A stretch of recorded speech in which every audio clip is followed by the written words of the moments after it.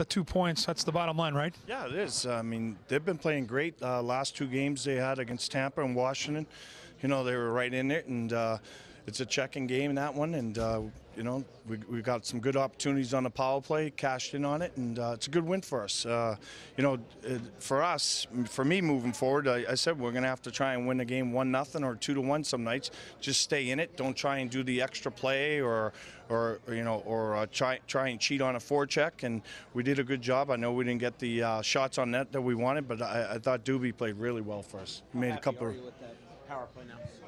Well, I'm always happy, first of all, Mike. Yeah, I know. But you have to no. I mean, that's a big job. I mean, we did a good job in practice, working on it yesterday a little bit. But it was good to see Granny get that goal. You know, almost the same play as we had in Philly, and you know, he didn't get the score there, and the goalie made a great save there. So you know, it comes back to you another way.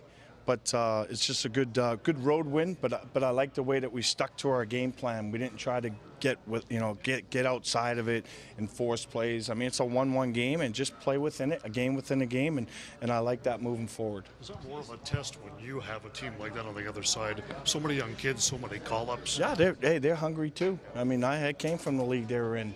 You know, there's jobs to be had, and they played great. I thought they did a great job, and you know, they're going to be one of the better teams moving forward with all the young guys when they get older. And for us, you know, that's a good test. I mean, we could have lost that game 2-1 too, just on a simple play, but Doobie made some big saves for us. What did you see from Jonas Brodin tonight? A lot.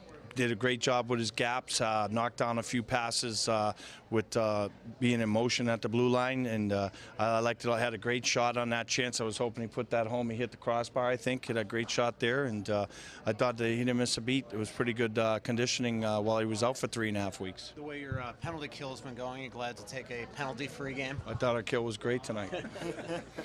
Best night in a while. Well, that's discipline. I mean, like one thing I said, we can't argue with our team.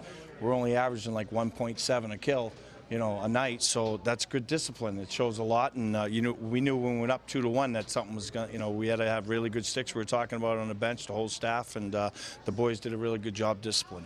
3 straight games where you entered a third tied and then, you know, win a game. Is that indicative of a team playing with some energy, playing with some confidence that, you know, knows they can go into a game and win in the third? Yeah, you gotta be able to handle a tight game and just count on your guys, the leaders. You know, I thought that our leaders did a good job chipping it, getting it deep.